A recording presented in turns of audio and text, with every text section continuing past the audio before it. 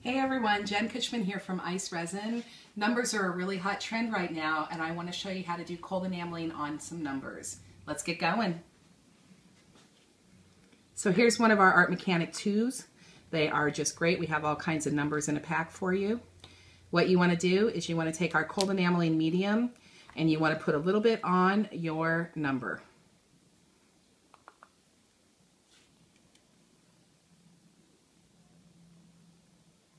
Okay, next thing you want to do is you want to take our ICED Enamels powders and you just want to sprinkle them right on top of the number. And just cover the number completely. And then for a little bit of extra sparkle, we have some glitz powders. This is our enameling powders with a little bit of superfine glitter put in there. If you put glitter straight on, it's going to blow away. So what you need to do is use our glitz powders. Okay, so the next thing, this is one that I've already done, and I'm going to go ahead and show you how to heat it in order to do the cold enameling. You want to heat the metal from the side. That's going to allow it to warm up so the enameling powders, relique powders, melt right in.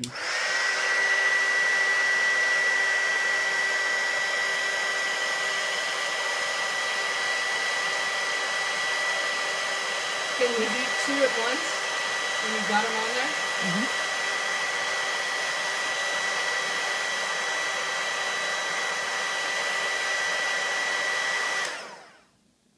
Okay. Now what you want to do is you want to let that cool, and then you want to go ahead and seal it with some ICE resin. To do that, you want to take some resin that's already been mixed up.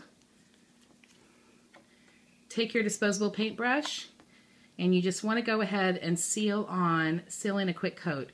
Please do make sure that you let your number charm completely cool off before you do this step. A little bit of resin. It's the ICE resin that makes it be cold enameling, and it's also what gives you permanent color on metal. So this is a process that has to work together.